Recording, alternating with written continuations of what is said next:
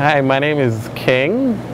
I'm one of the bartenders here at Jaguar Reef Lodge at Almond Beach. I've been here a little over 10 years, and when I just got here, I don't know much about bartending, but it was a learn as you go along experience. I can comfortably say that I've aced on my game after those 10 years. I have my own little secrets. Usually I don't give out my secrets about my drinks, but I'll make an exception today. All right?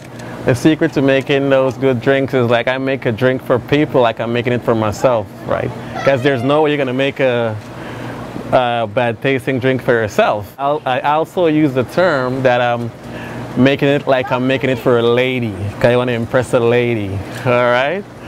So usually I measure the rums at equal parts, and when it comes to my juices, I don't water down the juices too much, because even when you get to the bottom of your drink, you still get that good taste of the drink, all right? So that's really part of my secret of making my drinks so good.